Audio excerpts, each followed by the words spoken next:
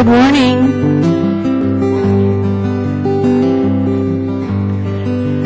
Let's all stand and sing Blessed Assurance. Sing us to the Lord. Blessed assurance, Jesus is mine. Oh, what a foretaste of glory divine, heir of salvation, purchase of God, born of His Spirit, washed in His blood. This is my story, this is my song, praising my Savior all the day long. This is my story, this is my song, praising my Savior all the day long. Perfect submission, perfect delight, visions of rapture now burst on my sight. Angels descending, ring from above, echoes of mercy, whispers of love.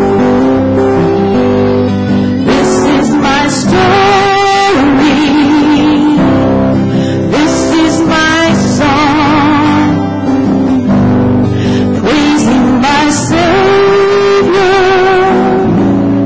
all the day long. This is my story,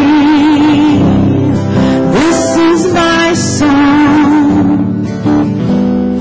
praising my Savior all the day long. Perfect submission, always at rest. I am my Savior, and happy and blessed, watching and waiting, looking above, filled with His goodness, lost in His love. This is my story, this is my song, praising my Savior all the day long. This is my story, this is my song, praising my Savior all the day long. Praising my Savior, praising my Savior all the day long.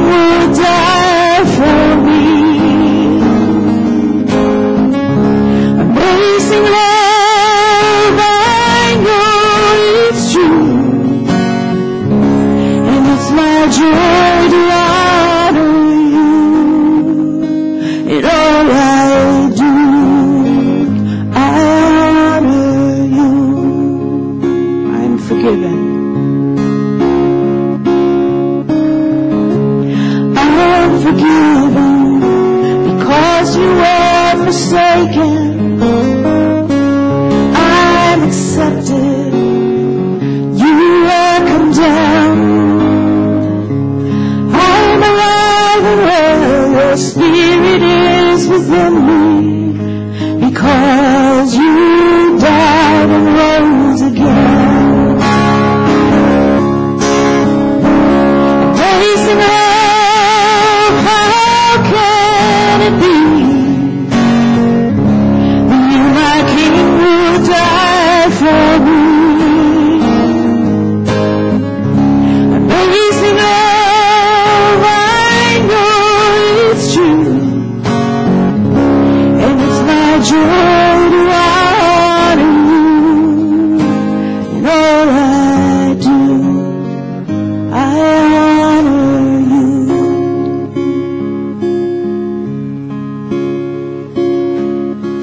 You are my King. You are my King. Jesus, you are my King. Jesus, you are my King. Amazing love. Amazing love, how can it be that you, my King, will die for me?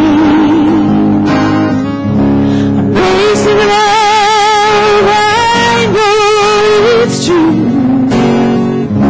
and it's my joy to honor you. Amazing love, amazing love, how can it be that you, my King, will die for me, for me? Amazing love, I know it's true, and it's my joy to honor you in all I do. I honor you in all I do, in all I do. I honor you.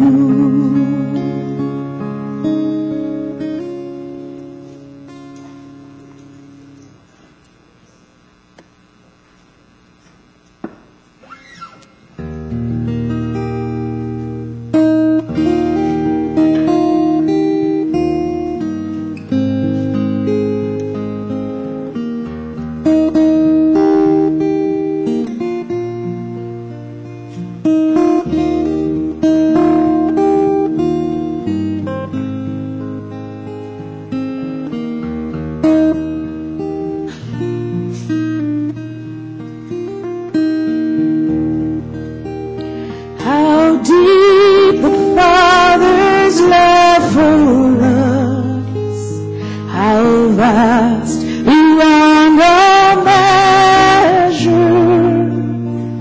that He should give His only Son to make a wretch His treasure.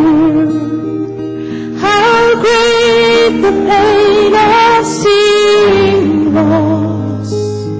The Father turns His face away, as wounds which mar the chosen one bring many sons to glory.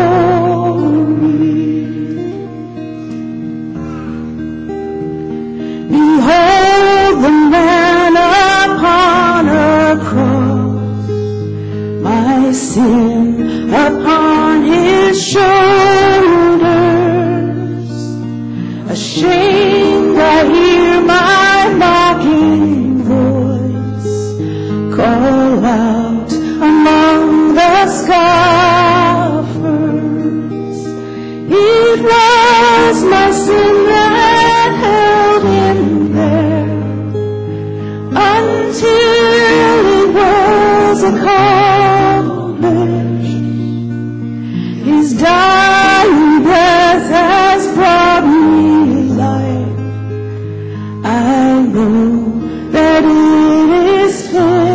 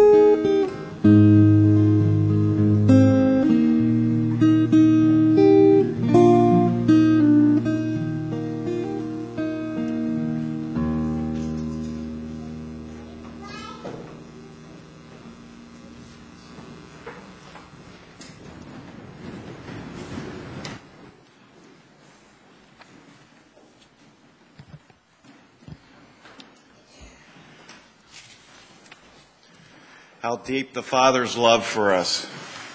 What a way to start this worship time today. Thank you, Wendy, for those great songs to put us into the mind and spirit of worship. Just a few announcements, but I'm going to start with Tom. Tom's going to have two announcements, one about the MEP proposal that's coming, and then also he will talk to you about the Sunday school class. Thank you. This morning in your mailbox you will find a gray voting sheet, a voting form. This is in reference to the recommendation that our current Mennonite education plan be converted to a new plan. You'll recall that on September 2nd, a proposal was submitted to the congregation in your mailboxes to change away from our traditional MEP, Mennonite Education Plan, where we support our children's attendance at Mennonite schools, to a new plan that we're calling the Mennonite Christian or Mennonite Education Support Plan. Very briefly, we don't have time to go over the details again, but this converts our plan from tuition dollars flowing entirely through the church to the schools to a new plan where families will pay tuition directly to the schools with congregational support in terms of a line item and also a Mennonite education fund that all of us can contribute and are encouraged to contribute to over and above budget giving to support our children's attendance at Mennonite schools. Again, no details here. If you need a refresher on that, of course, you did have a form in your mailbox, and there are additional forms on the welcome table in the fellowship hall. So the voting form is in your mailbox. Ballots can be handed in today and up until and through next Sunday. That's September 23rd today and through September 30th next Sunday. You can fill them out and hand them to an usher, or you can place them in the church mailbox, which is on the side of the other mailboxes in the fellowship hall. If you have questions, you may direct them to any of the elders or the finance team. And again, in summary, the combined church leadership, the elders, the leadership council, and the finance team recommend to the congregation that we proceed with accepting and implementing this new plan. But now we need to hear the voice of the congregation. So we encourage everyone to participate in the vote. The next announcement is near and dear to my heart. It involves the start of Sunday school today. The children will be starting, the adults will be starting our new Sunday school class here in the fellowship hall about 10 minutes after close of worship. We will be spending 9 sessions with a video series from J.D. Greer on the book of Ephesians. And it's a wonderful and exciting series. It's my privilege to teach the first lesson today. And I believe we have a teaser video to play introducing the Sunday school.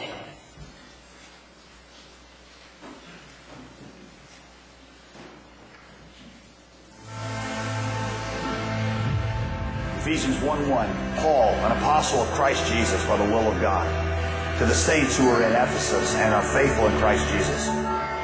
Grace to you and peace from God our Father and the Lord Jesus Christ. The book of Ephesians is considered to be the most concise, theologically rich book in the Bible. This is a survival manual for Christians. This is how you can survive and thrive, he's going to tell them, in the midst of a world that is not friendly to your message.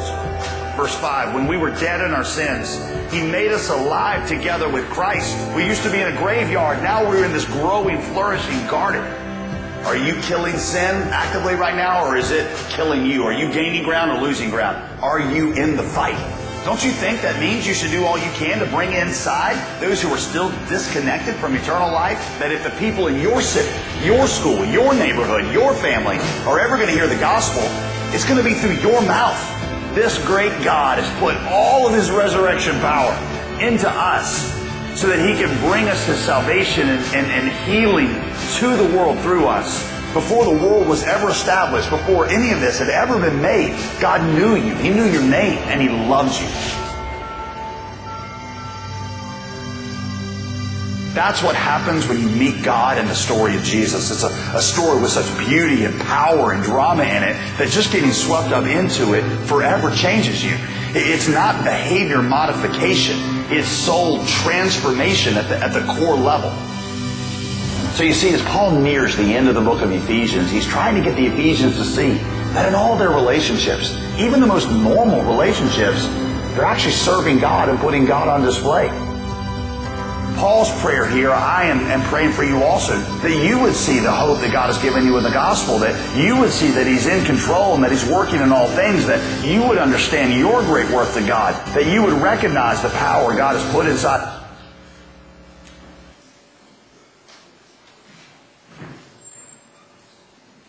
you to people all over the world who have yet to hear about it. Amen? Amen.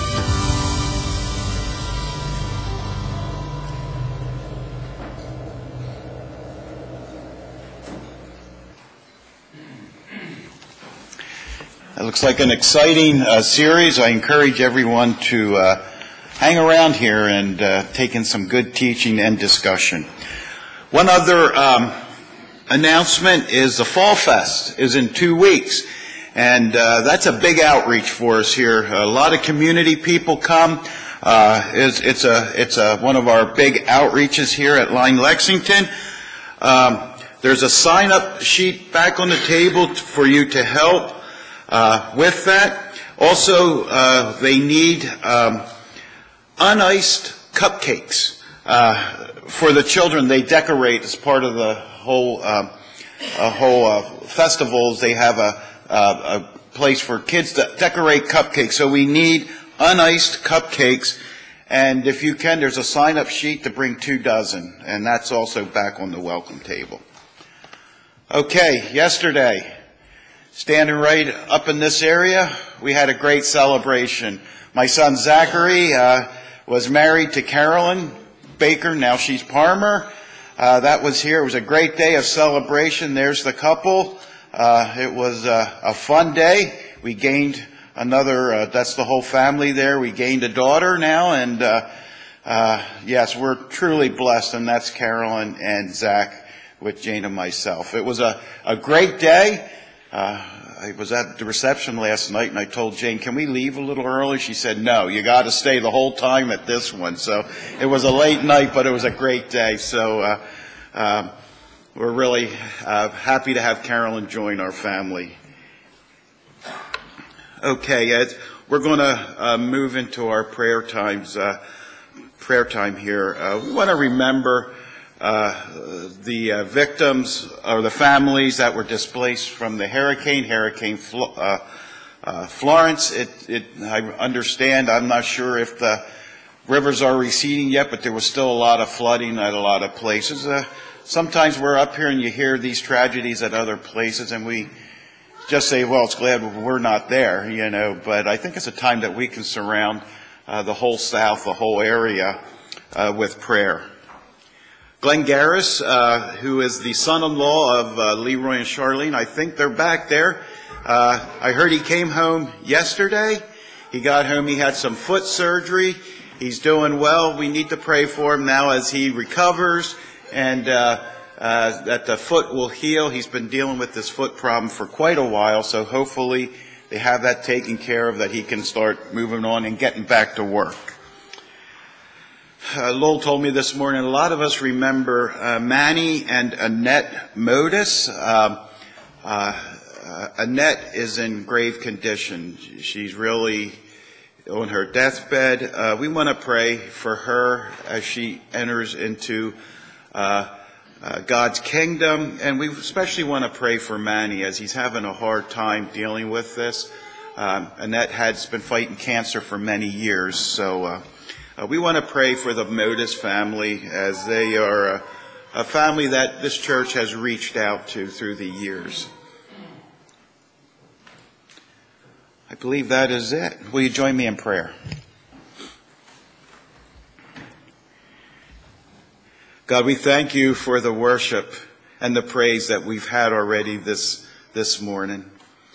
I thank you for each one here today. And Lord, I just pray that all of us can grab something that we hear this morning that we can take with us to learn to be a better disciple, to be someone who goes out as we go out throughout the week. We meet all kinds of people. I just pray that the people out there can see Jesus through each one of us, Lord. Again, I thank you for this church. I thank you for the way this church has been faithful to you through the many years. I continue to pray for the upcoming changes that are taking place here at Line Lexington. Lord, we know that your will be done. So we commit this whole changing of pastors to you, Father, and I just pray for leadership. I pray for Lowell. I pray for Brenda as we go through this time. And Lord, we do thank you for the blessing of marriage, Lord. I just thank you for blessing Carolyn and Zach, Lord, and for giving Jane and myself another daughter. Lord, I just pray that you be with Carolyn and Zach as they go through their lives. And Lord, I just pray that you will guide them, that you will talk to them, that you will touch them, Lord, and just be with them as they start this new journey together. And Lord, we do pray for Glenn as he is home now. He's recovering, Lord. I know Glenn has been dealing with this foot problem for quite a while. I just pray that this is what is going to be the final thing, that he will be completely healed and he can get back to work as soon as he can. I pray for Allison as she takes care of him, and Lord, for the whole family as they help him through this time, Lord. And we thank you for the healing that has taken place and for the healing that will take place. And Lord, we pray for Annette as she is near death, and we especially pray for Manny, as this is a hard thing for a spouse. Watching someone you love die, Lord, is not an easy thing. So I just lift up Manny to you. Be with him when he feels weak. Wrap your arms around him when he feels like he is just losing it all, Lord. I just pray that you comfort him somehow from your supernatural peace that you give, Lord. So we lift up Manny, especially to you and the whole Modis family right now. And we do pray for all the hurricane victims, Lord. We see all the pictures on the news and we kind of say, wow, I'm glad it's not us. Could have very easily been. But Lord, I just pray for each one of those families that are displaced. Lord, the people that don't know what's going to happen next, Lord, you are in command. We don't know why this happened, but you are the one that is going to control everything. So I just pray for all those families that are displaced and all the people that were affected by Hurricane Florence. And Lord, for all the unspoken needs that are out there, we continue to pray for them. And Lord, now as we look to give back to you, Father, I just pray that, again, that you bless each one who gives, Lord. We need to give back to build your kingdom. Lord, I just pray that you bless this time together. We pray this in your name. Amen.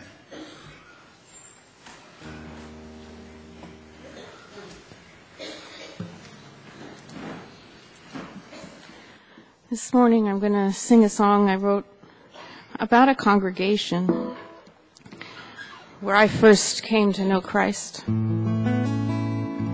And they showed me what Jesus looks like. And I can say that this congregation could easily have been the one I wrote it about, because you have shown me very similar.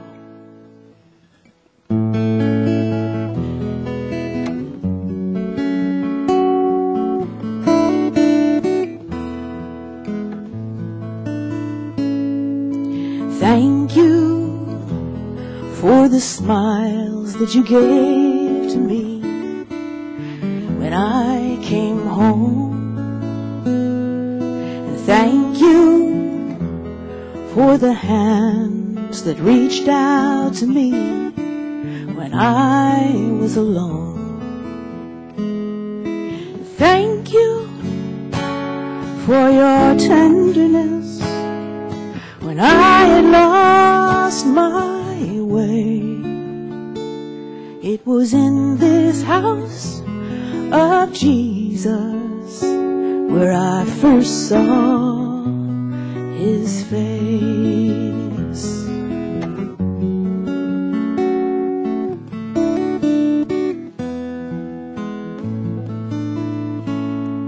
And thank you for your patience as I let go of my sin.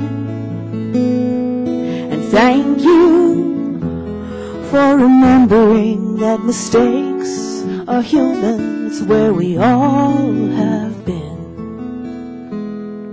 And thank you for a safe place where I could make a new start. It was in this house of Jesus where I first felt his heart. You're his bride and you're radiant as you wait for the day you magnify his worthiness as you glorify his way. And I thank you for the gift of the family that you made. And thank you for the light that shines from Jesus, that shows on your face. And thank you for revealing what I had only dreamed of. It was in this house of Jesus I found heavenly love. I found Jesus' love.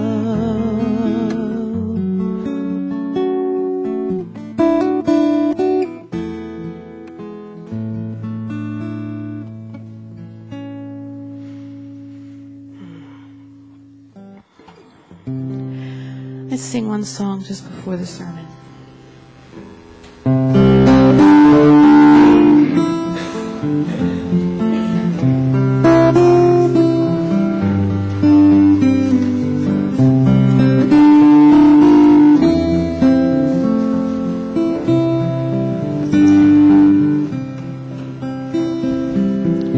I have a maker. He formed my heart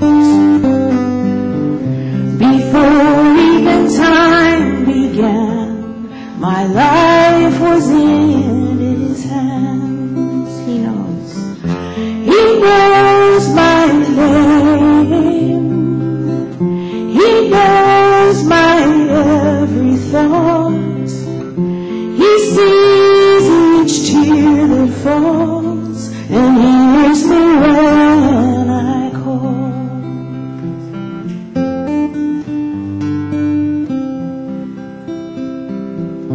I have a Father, He calls me His own.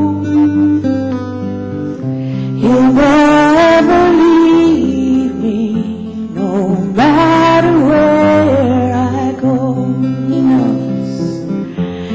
knows my name. He knows my every thought.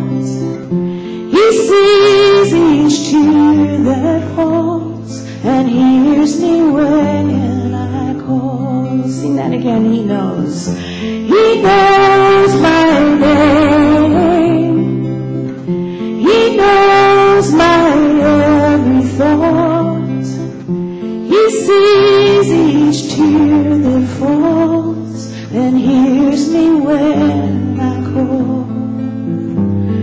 And hears me when I call.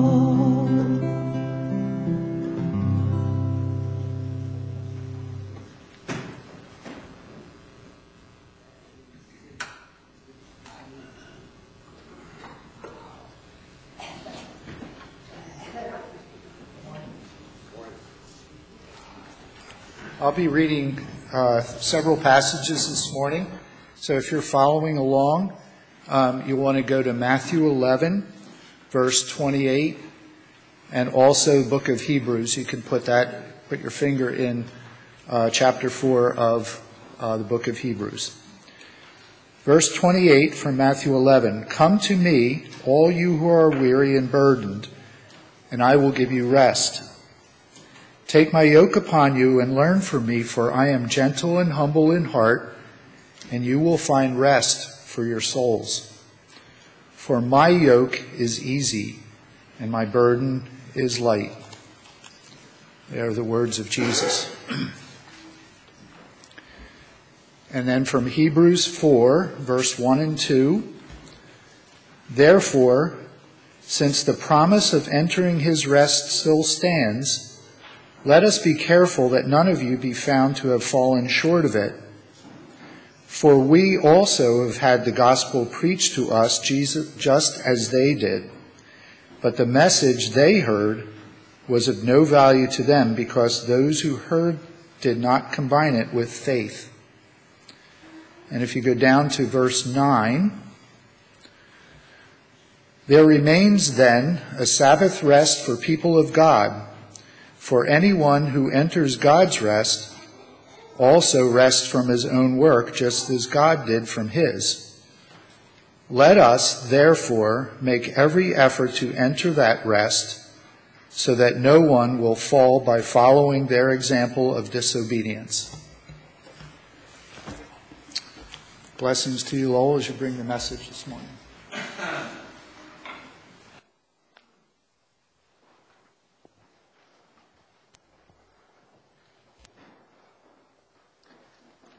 Thank you, Harry.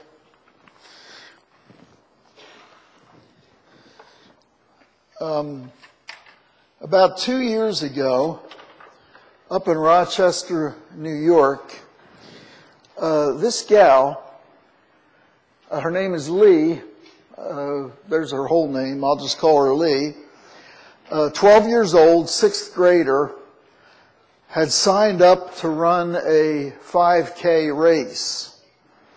A 5K is 3.1 miles. She was afraid that she was going to miss it. She had her mom drop her off in Rochester at the starting line about 20 minutes early. Her mom went to park the car, and there was a group of people, runners, taking off, so she joined them. 4 miles later, she asked the runner next to her, "Where's the finish line? Shouldn't we have gotten there?" They said, "You're in a half a marathon, which is 13.1 miles. She thought she was running 3.1, found out she was running 13.1, and she stayed in the race. Finished the race, number 1,800 out of 2,400, one of the youngest persons to run the race. Her mom was distraught, parked the car, came to the starting line, couldn't find her, spent 2 hours looking for her, and 2.5 hours later found her at the finish line with a medal. Maybe that's how it feels for you this morning. Maybe you're in a race that you didn't sign up for. Maybe the race is getting tiring.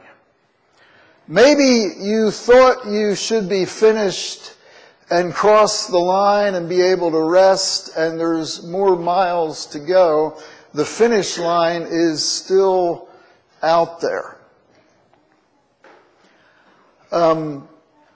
This passage I've preached 2 other times in 30 years, and both times I preached about physical rest. God is teaching me that this rest in Hebrews 4 and in Matthew 11 is really a spiritual rest. I put a little outline on page 4 of your bulletin, and I said something like, if you need physical rest, or if you are physically tired, you need a bed and some sleep. But if you are growing spiritually tired, you need Jesus. And come unto me, all you who are weary and burdened, and I will give you rest. It is about what Jesus has done, is currently doing, and will continue to do for each of us as we run the race. The outline, Christ's call, our response, and his promise. The Pharisees said, do this, do that, don't do this, don't do that. They made religion a burden. The picture is a rabbinic religion, and one of all other religions based on works. Heavy is the load of sin. Laborious and burdensome are man's religious systems with their rites, their ceremonies, their sacraments, their sacrifices, their tithes, their offerings, their rules, their regulations, their penances and their fasts, their long prayers and their tedious catechisms. Jesus swept that burden away. He said of the Pharisees in Matthew 23:4, they tie up heavy loads and they put them on men's shoulders, but they themselves are not willing to lift those loads. Notice the previous verse above where Harry jumped in. God has hidden these things from the wise and the learned and revealed them to little children. Verse 25. Jesus calls busy people, come unto me, those who are heavy laden and burdened. He doesn't call lazy folks. He doesn't say, come unto me, all you who have never taken a risk in your life. Those who are interested in lounging away the rest of your life in a hammock. We get things wrong when we believe that Jesus will automatically make things easy. Let me hold off on that. When we get to the last point, a easy yoke and a light burden. A light burden is kind of an oxymoron. I'll talk to you a little bit about that. Come unto me, I will give you rest. Notice the word give. There's nothing to do but come and then rest. Notice that Jesus says come, and he tells us to come to him. There are all kinds of religious people out there.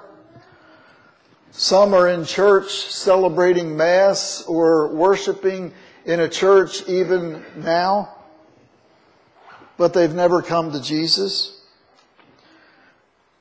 Some of the weariest people on earth are religious people. Religion that never teaches you about spiritual rest, as Harry read in Hebrews 4, will make you weary.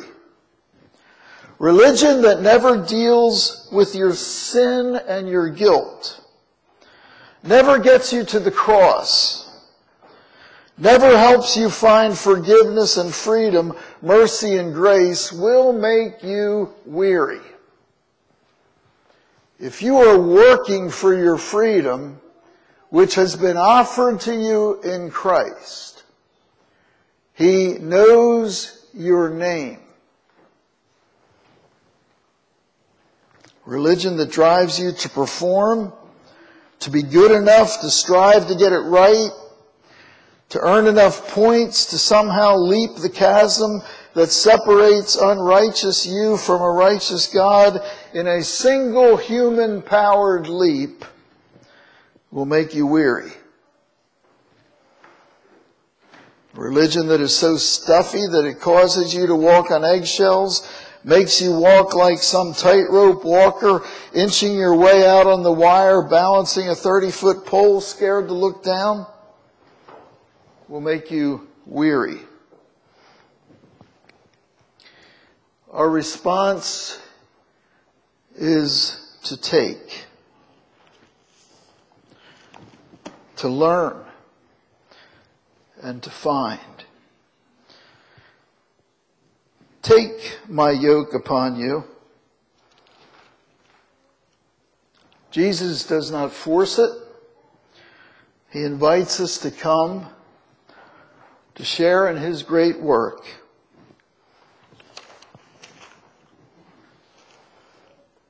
What an amazing invitation. And how few respond.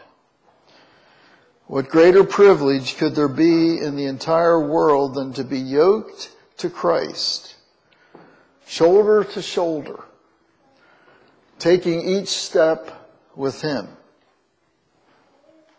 Jesus won't shove his yoke upon you. He won't force you to sign a contract. He won't put you in a hammerlock or grab you by the collar. He asks you to voluntarily be his disciple. There are two words in this passage that stress the importance of making a decision. The word come in verse 28, the word take in verse 29. It is an act of the will. It is not just another weight to place on your already breaking back. It is the very thing that enables you to accomplish anything of value for Christ. Jesus does not force his yoke on anyone. I think I shared with you 2 weeks ago that God is teaching me in the area of the sovereignty of God what he has accomplished, and I shared it on the flatbed last Sunday. Him who is able to keep you from falling and to present you without blemish to the glorious Father with great joy. It is all about Jesus. It is his finished work, how deep the Father's love for us.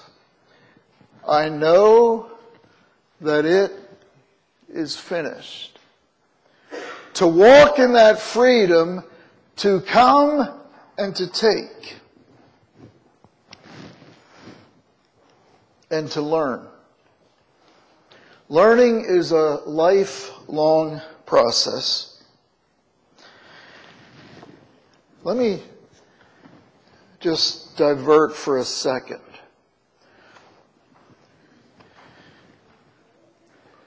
On the phone with Manny and Annette moved to Albrightsville, to the Jim Thorpe area, about 10 years ago, and Annette would call me, a couple times a year, and when the burden got so heavy. Cancer is vicious.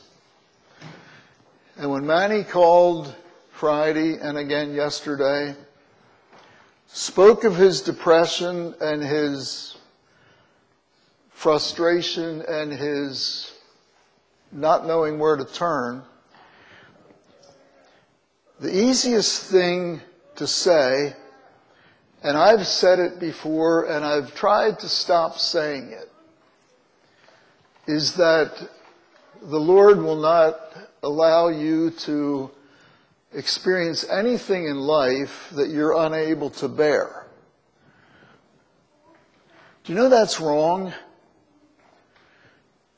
It is wrong to believe that God will never let anything come into our lives that we can't bear. Look at 2 Corinthians chapter 1. Come to me and learn. The verse after Harry quoted verse 11 of Hebrews 4, verse 12 says the Word of God is a two-edged sword. Timothy says, study to show yourself approved unto God so that you know this Word and that you can rightly divide the word of truth. Look at 2 Corinthians chapter 1. Look at verse 7. Our hope for you is firm, because we know that just as you share in our sufferings, you also share in our comfort. Verse 8, we do not want you to be uninformed about the hardships we suffered. We were under great pressure, far beyond our ability to endure. Paul says, the suffering we experienced went far beyond our ability to endure. Well, I thought there's a verse that says God will not let you experience more than you're able to bear. Paul says, in our human flesh we could not endure, but he says in verse 9, he says right after that, we despaired even of life.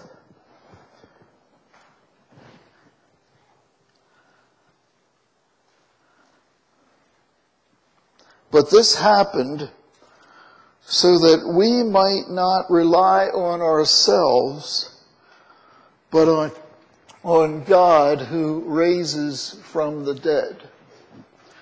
The verse that we quote is back a couple of pages in 1 Corinthians 10. If you go to 1 Corinthians 10 to verse 13, it's not talking about suffering, it's talking about temptation. Verse 13 of 1 Corinthians 10, no temptation has seized you except what is common to man. There is no temptation you will face that is greater than you can bear. In the area of temptation, God is faithful. He will not let you be tempted beyond what you can bear. That's the verse that we quote, and somehow we transpose that into the area of suffering. God will not let you be tempted beyond what you can bear, but when you are tempted, He will provide a way out so you can stand up under it. But when it comes to suffering, there are those in the valley of despair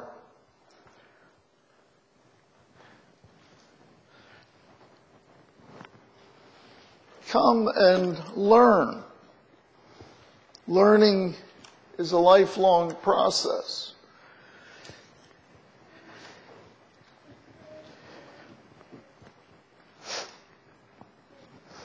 The discovery is you will find rest, maybe not for your body, but for your soul. You will find rest for your soul. Jesus teaches us to trust Him. We learn about the rest that He offers, and we begin to experience it. It is a rest not based on circumstances, because they are constantly changing. It is a rest not produced by inaction, because we'll be as busy as ever. It's a rest not only for the future in heaven, but for the present here and now. It's a rest that enables us to cease our striving for our own salvation. It's a rest that brings freedom from the pressures and the worries of life. It is a rest that provides direction and purpose. It ends our being tossed around by every doctrinal wind that blows through. It is a rest that is based on the finished work of Christ on the cross. An absolute confidence that He is more than able to keep that which I've committed unto Him against that day. Did you sign up for a 5K? Are you in a marathon? You can find rest for your soul. And I don't know about you, but that's it. Again, it's an oxymoron. I'm striving to find rest for my soul. And it has nothing to do with performance, with earning something, with saying no to some temptation. It has everything to do with resting in the finished work of Jesus Christ. His promise is an easy yoke. The simple fact, was it Bob Dylan? Who sang, "You're going to have to serve somebody"? It might be the devil, might be the Lord. Is that who it was? You're going to wear a yoke. Get used to it. It's going to be your own yoke, your own expectations, your own toughest critic. You're either going to wear your yoke, or you're going to wear somebody else's yoke, the expectations of somebody that's always telling you how much of a failure you are, or you're going to take on the yoke of Christ. Do you want to wear your own? Do you want to wear the person that keeps looking at you with the judgmental spirit? Or do you want to take Christ's yoke? He says it's easy. There's a legend that in the carpenter shop in Nazareth, Jesus made the finest yokes in all of Galilee. What made his yoke superior was that each one was custom made to fit. My yoke is not the same as yours. Yours is not the same as mine. We used to sing the old song, his yoke is easy, his burden is light. I found it so. The Lord will never impose a task beyond your ability if you are yoked to him. On the other side of the yoke is Jesus, who carries all the weight. The responsibility is his. The results are up to him, not us. His yoke is easy. His burden is light. He promises us rest for our souls. The question Jesus wants us to ask is, what work must we do for him that will supposedly bring us rest? You know, that's the question the disciples asked Jesus. Right out of their mouths in John chapter 6, verse 28, the crowd and the disciples asked Jesus, what must we do to do the works that God requires of us? His answer is in John 6:29. Jesus answered, the work of God is this: simply believe on the one he has sent. It's all about Jesus. He told the crowd in John chapter 6, if you want to know what you should do to honor God your Father, believe on the one he sent. That's before he went to the cross, reminding them that a day would come when the work would be finished.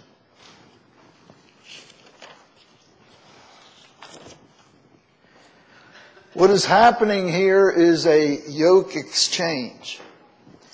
In the cross, Jesus takes our inconceivably and unbearably heavy yoke, the yoke of sin and its consequences and its penalties, and he offers us in exchange the easy yoke and the light burden of simply trusting him.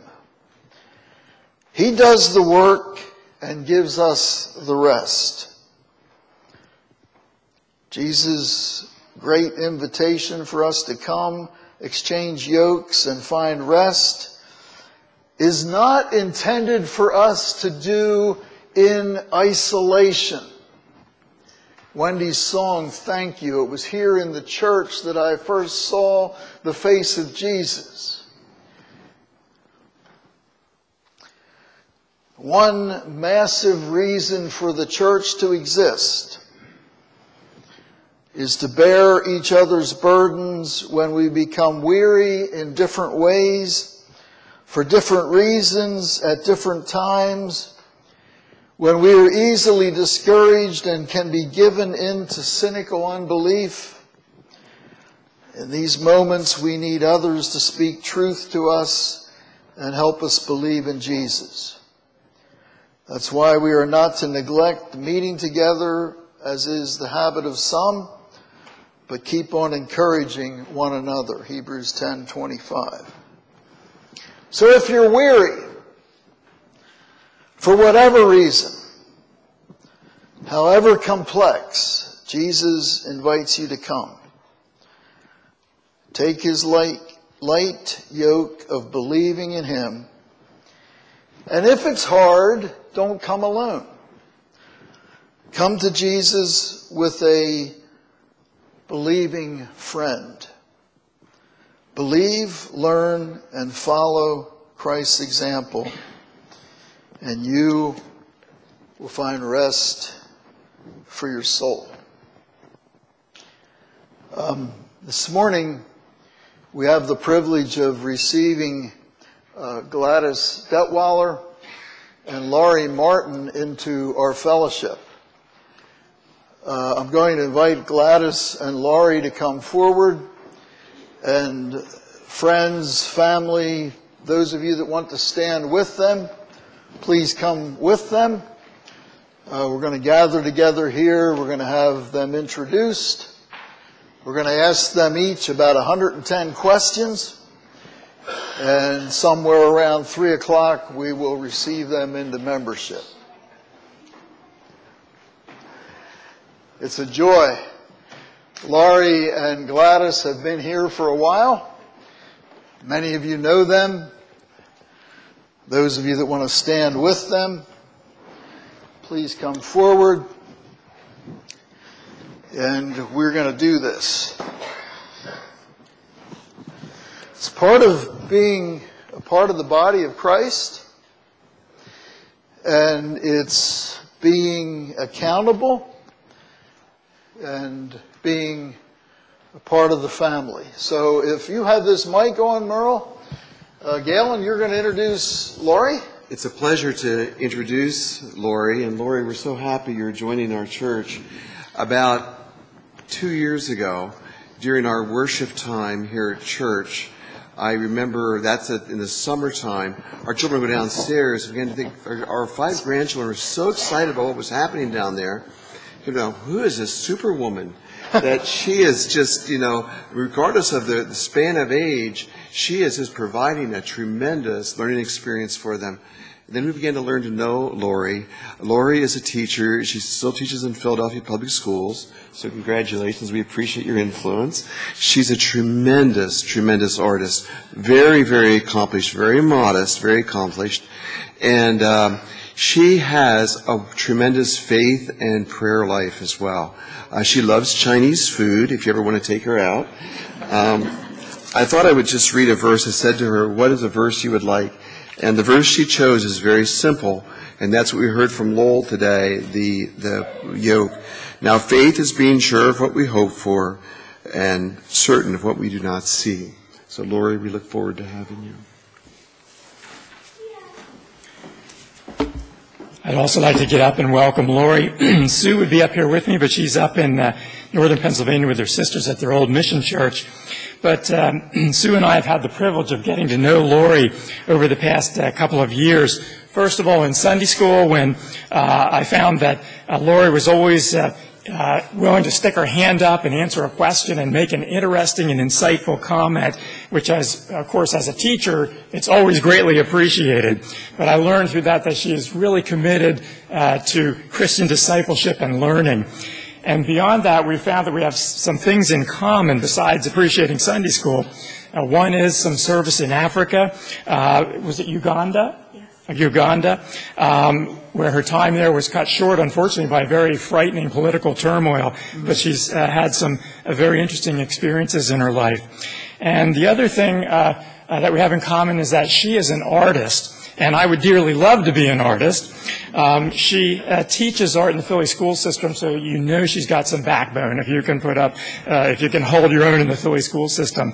But she views the world not only through the eyes of her Christian faith, but also as an artist. And that's a great combination. And so if she comes to your home, she will interpret what she sees there through her art. And if you have the privilege ever of visiting her in her home, you will find that different episodes in her life are interpreted in the art on her walls. It's just incredibly fascinating. So she's been working with me and helping me to develop my artistic vision through watercolor. So we're getting there. We've got a long ways to go yet, Laurie. So, but I've appreciated that, and Sue and I both have so much appreciated having you as a friend and welcome you to the congregation. Anybody else for Laurie? All right. Walter, you're going to introduce Gladys. All right. Just a few words about Gladys. Her and her family grew up in the Plains Mennonite Church, and when she was 12 years old, she accepted the Lord as her Savior, at a Myron Augsburger evangelistic meeting at the Plains Mennonite Church and was baptized at Plains. And in the late 60s, she married Alan Oliver, and at that time transferred her membership to Souderton Mennonite Church.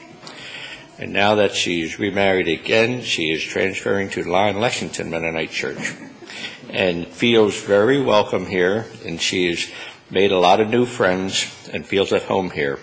Thank you, church family, for that.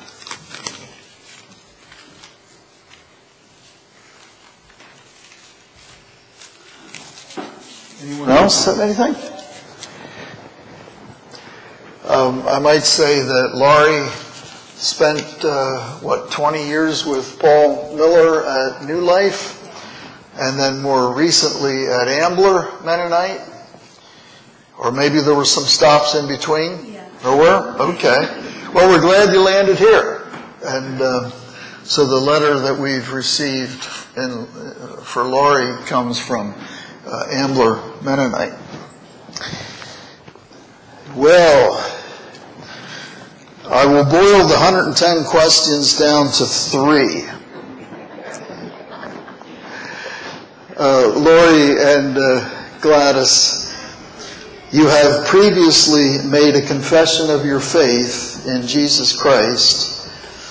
You have been a member of His church. We rejoice in your decision to become members of this congregation in full covenant relationship with the believers who worship and serve God here at Lyon Lexington. Do you now reaffirm your faith in Jesus Christ and your desire to identify with this church? As you willingly unite with this church, will you worship and serve and share together with us? Will you support this church with your earnest prayers, your regular attendance, your faithful stewardship as God gives you strength? Thank you. Will you support this congregation as God gives you strength and use your spiritual gifts freely among us?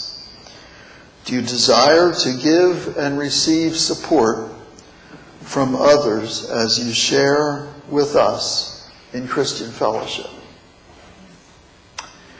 All right. Thank you. Why don't we surround these folks with prayer? I can give opportunity if any of you want to pray. If not, I'll do the praying. But if any of you would like to pray for either of these sisters, feel free.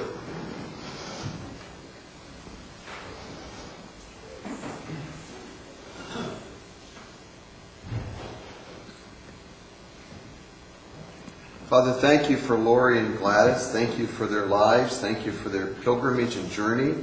We pray that your Holy Spirit will come down in a new and fresh way, and this will be a milestone to look back upon.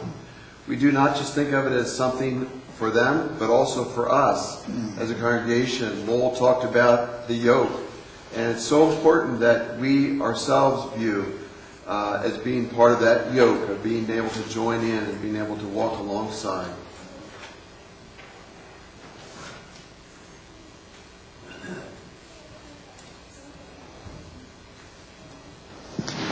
I would invite you as a congregation to stand as we close in prayer for them to indicate your acceptance of Laurie and of Gladys.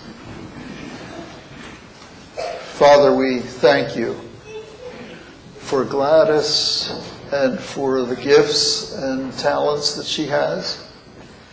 Thank you for her smile and her spirit of encouragement, Lord. Thank you for who she is. Thank you for her love for you. Thank you, Lord, that we can receive her into our fellowship. And Lord, we look forward to days ahead. For Laurie, we thank you for bringing her here. We thank you for who she is, for the talents and the spiritual gifts you have given her. Lord, for the joy that it's been to get to know her. And we ask your blessing on her as well as she shares her gifts among us. We ask for Gladys and for Lori that you would give them a deep sense of joy, that you would allow us to worship together and to experience your presence in our midst. Thank you for these folks that have surrounded them, and we ask your blessing on them in Jesus' name. Amen. Welcome, sister. Thank you. Welcome.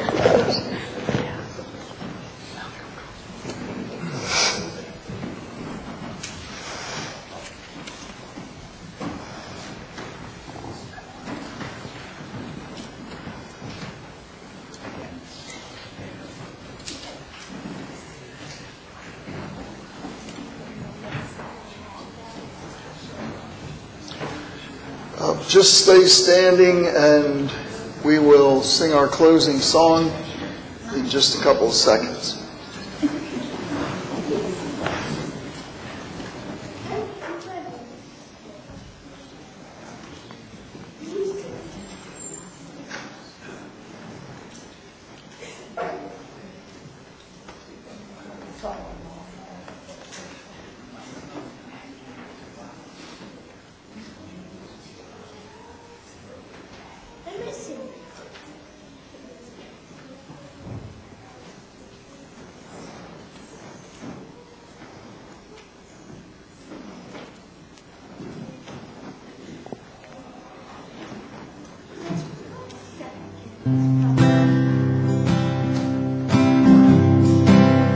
God sent his son.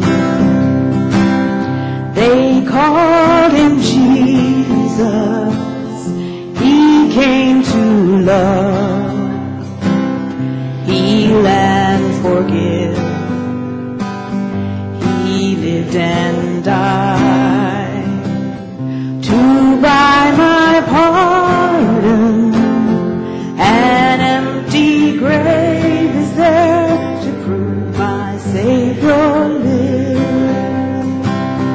Because he lives, I can face tomorrow. Because he lives, all fear is gone.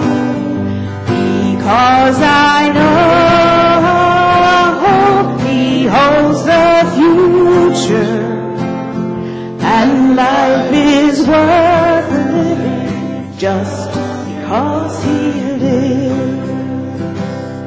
How sweet to hold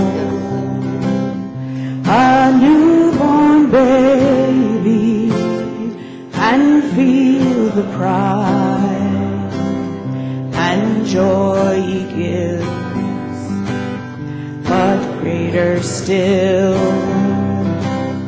the calm assurance this child can face uncertain days because he lives. Because he lives, I can face tomorrow. Because he lives, all fear is gone. Because I know he holds the future, and life is worth the living just because he lives. And then one day I'll cross that river, I'll fight life's fight, no war with pain. And then as death gives way to victory, I'll see the lights of glory, and I'll know he lives. Because he lives,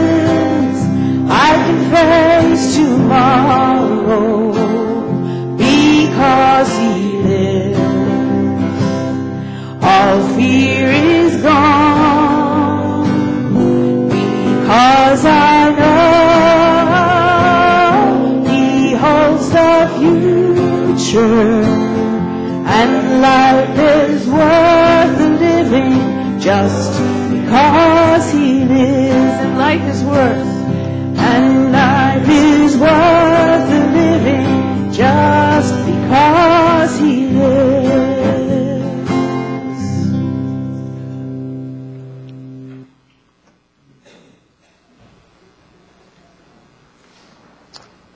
Let's pray together.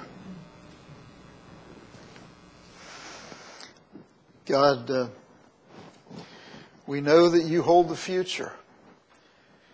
And we know that life is worth living because you're alive. And I pray, Lord, for any of us that are discouraged, Lord, that reality would grip our souls, that it's not about us, it's all about you, and that life is worth living. I pray that you would help us to remind others that we come in contact with of that fact, that we would be encouragers, that the life that you've placed in us would flow through us to those around us, and that we would be able to point people to Jesus. Do exceedingly above that which we could ask or imagine, according to your power which is at work mightily in each of us. Use us in the week to come for your glory, for kingdom purposes. In Jesus' name we pray. Amen. We'll be back here in about 10 minutes to study the book of Ephesians.